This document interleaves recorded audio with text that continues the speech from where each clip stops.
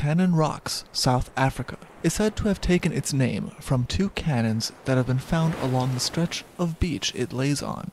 Both cannons are obviously the result of shipwrecks. It is supposed that at least one of these cannons most likely came from the wreck of the Portuguese ship, the Sao Joao Baptista. The ever-shifting sands in the area show and then hide hints of the 1600s ship, but it is not likely there is much left.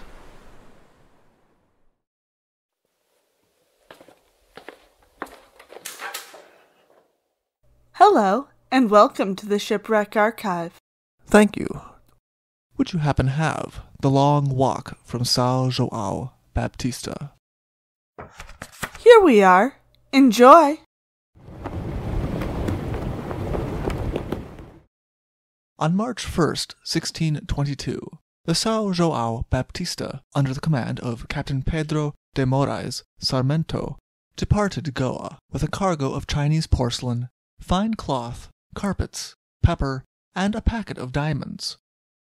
The Sao Joao Baptista was a new ship, having just been built in Goa, and this would be her first voyage to Portugal.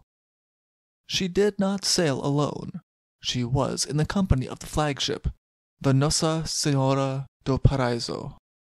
Almost as soon as the voyage began, the Sao Joao Baptista began to have difficulties. About 15 days from their departure from Goa, it was found that she had taken on a good deal of water due to a previously undiscovered leak, and lowering the water was no easy task. Her pumps had been built for a small galleon, and though it had been thought they had been rebuilt to suit the much larger Nau, it was discovered that only one of them was usable, and the rest of the water had to be removed by the crew using buckets and barrels. They still managed to remain in company with the Nossa Senhora do Paraíso, in spite of these conditions, until the 17th of July, when, during the night, the Sao Joao Baptista lost sight of the lights of the flagship, and when the next morning came, they were no longer able to see her. Now alone, the Sao Joao Baptista's luck did not improve. On the morning of the 19th of July, two Dutch ships were spotted right ahead of her. As the two Dutch ships, the Mauritius and the Wapen van Rotterdam, approached, it was clear that the Sao Joao Baptista, which was over-encumbered, had no chance of escape. It was going to have to be a fight.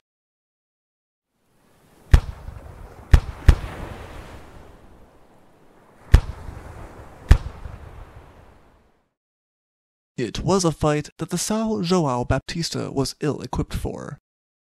She had cannons, but only 18, and these were small caliber. Not only that, but her supply of gunpowder was also very small. She was intended as a cargo ship through and through. Still, she held her own against all odds for 19 days in a running battle between the three ships. For the first 2 days of the battle, it seemed as though the Sao Joao Baptista was going to quickly fall. 20 of the people on the Portuguese ship fell victim to the fight in this time. But then someone thought of the chests of the Liberty goods on board. Liberty goods were the goods allowed to the officers of the ship to carry cargo that they could sell to their own benefit. Since these chests were all of a mandated size, they were good building materials which were used to fashion bulwarks on the ship. This saved lives, but it did not do much to protect the ship from the cannon fire of the two Dutch ships, and the Sao Joao Baptista was reduced to a state where she was in clear and obvious danger of sinking. The bowsprit, mainmast, and foresail were all shot away. The rudder, which had been salvaged from a ship that had been broken up in Goa and then allowed to rot on the beach 2 years before being put into service on the Sao Joao Baptista, was so weak and fragile that it shattered after 2 shots struck it. The bolt holes from the rudder being ripped away now began to allow the ship to once again take on water, and the people on board were forced to bail her again. The Dutch had also not kept their shots to only above the waterline, and these holes also contributed to a swiftly sinking ship.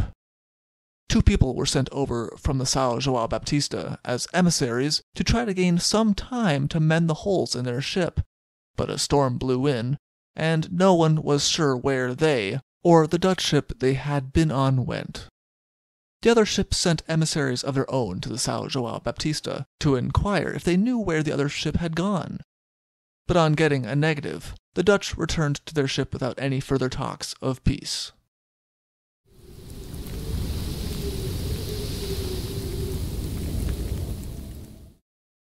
The Sao Joao Baptista also had the weather to contend with.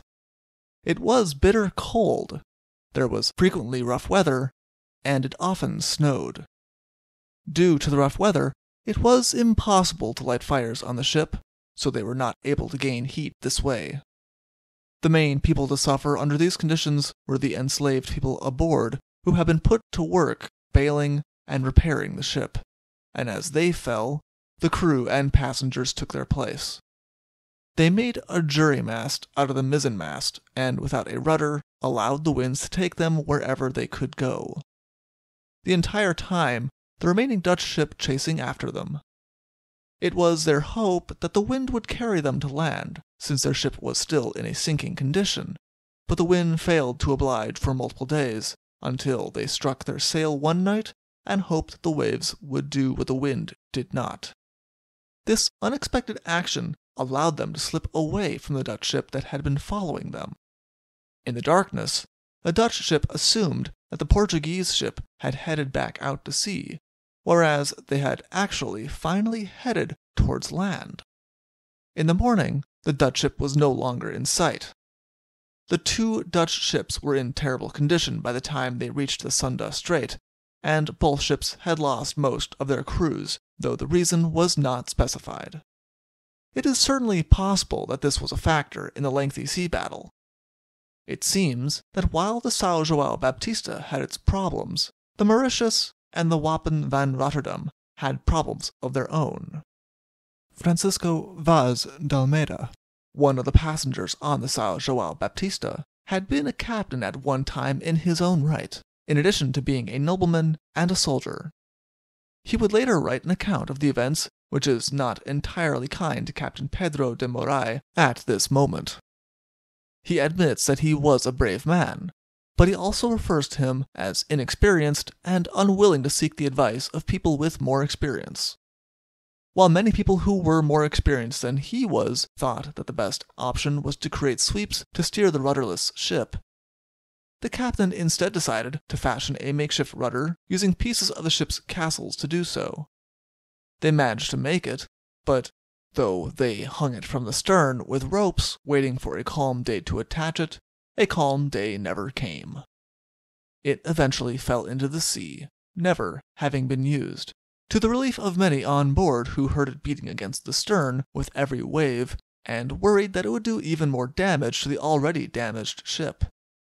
With the would-be rudder gone, the suggestion of making sweeps was now adopted, using even more portions of the remaining castles and masts of the ship. There were very few pieces of the ship's castles left in any case, since a fight with the Dutch had decimated them. This left nails and splinters of wood sticking out of the decking where pieces of ship had been removed. And these had to be quickly removed since passengers were being injured on them when the ship pitched in the still rough waves. With the aid of the sweeps, and the wind finally turning to a favorable direction, the Sao Joao approached the shore at long last. Afraid to lose land again, the ship was anchored, and a group went to scout out a good landing place. While they were still trying to decide their next course of action, trouble arose on board the ship. On the passing of the master bosun, the bosun mate, Manuel Dominguez, was promoted to his place, which proved to be a mistake. Almost as soon as he was promoted, he was described as becoming arrogant and starting arguments with almost everyone he met, though many of the sailors were on his side. After they anchored the ship, the bosun approached the captain and told him that he had chosen 30 men, and that the next day he expected the captain to get into a boat with them and all of the jewels. It was the bosun's belief that this small party, carrying all the weapons they had and the jewels, had a much higher chance of reaching Cape Corrientes than if they tried to bring with them all of the women and children on board. Instead, he proposed to abandon them. The captain immediately refused, calling it an evil plan. But the boatswain said that if he did not agree, they would seize him and place him in the boat. Fearing that they would follow through with their plan, especially after a few days had passed and it became clear that the sailors were on the boatswain's side, the captain decided to end the argument once and for all with a knife, ending the life of the boatswain, and at the same time ensuring that the women and children were not going to be abandoned. Though the captain had not agreed, it was not an unheard-of proposal in Portuguese shipwreck narratives of the time. Indeed, when the Sao Paulo wrecked in 1560, a group of sailors suggested doing away with women and children, and also cursed the people who had allowed them to get on board the ship in Portugal. They then began to start unloading the Sao Joao Baptista, though the rough shore and continued poor weather did not make this task easy, and at one point one of the boats capsized and 18 men were lost. This decided the matter on how they were going to attempt to make it to Mozambique. The seas were too rough to travel by boat. They were going to have to travel over land.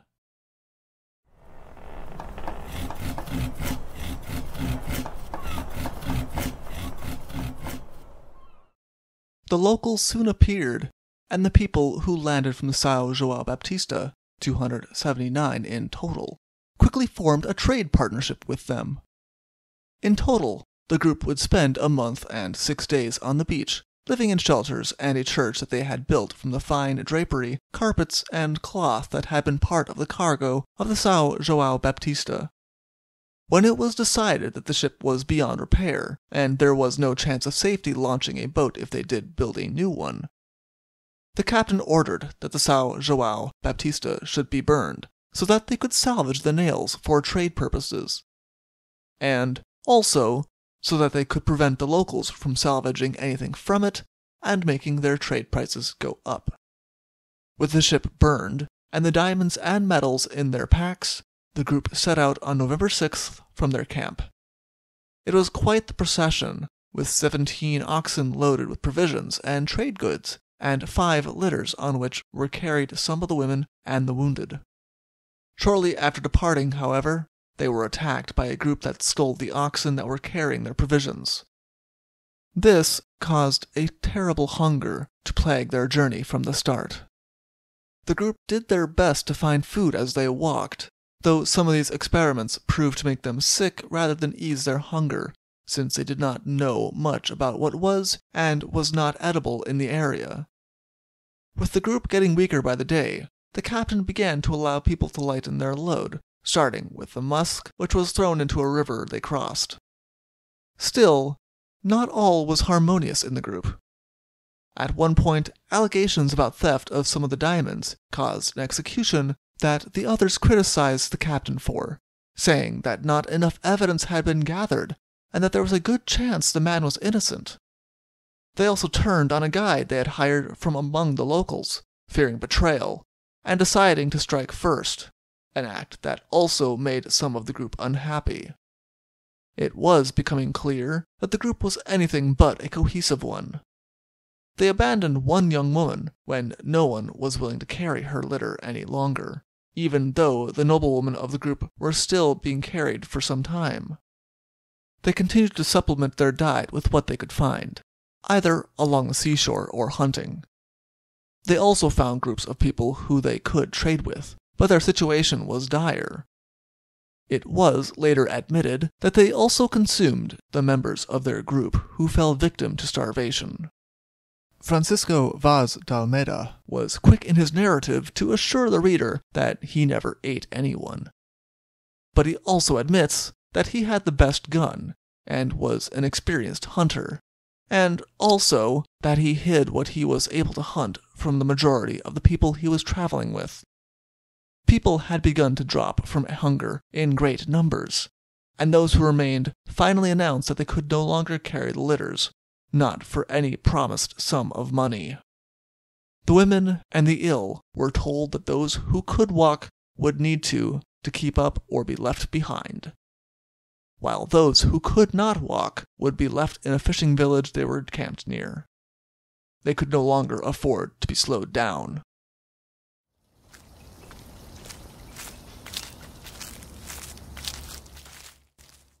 It was a painful parting the next day, as families separated, or refused to do so as they had decided amongst themselves. The people who were to remain in the fishing village were given some trade goods to support themselves, and the group departed, though they did bring the youngest child of Beatriz Alvarez with them, though she remained with her other 3 children in the fishing village. She did not consent to this, but the group became concerned about an entire generation of a noble family being in danger in a single place.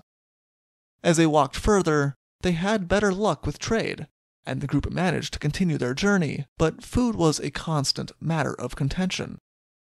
It was clearly on the mind of the captain, who meted out capital punishment to any who was found to have stolen even a small piece of meat or taken a trade item they were not supposed to have in order to trade for food. His harshness was criticized more and more by members of the group who thought that he was going too far. Food would soon be on the forefront of everyone's minds again, as wherever they traveled they seemed to have an equal chance between finding trade partners or being robbed during the night. The Portuguese began to deal with such robbery harshly, in the hope that word would spread and it would prevent future attacks, but this was not always the case. A part of the hostility that they were met with might have been in part because word had spread, at least in some places, that they ate men.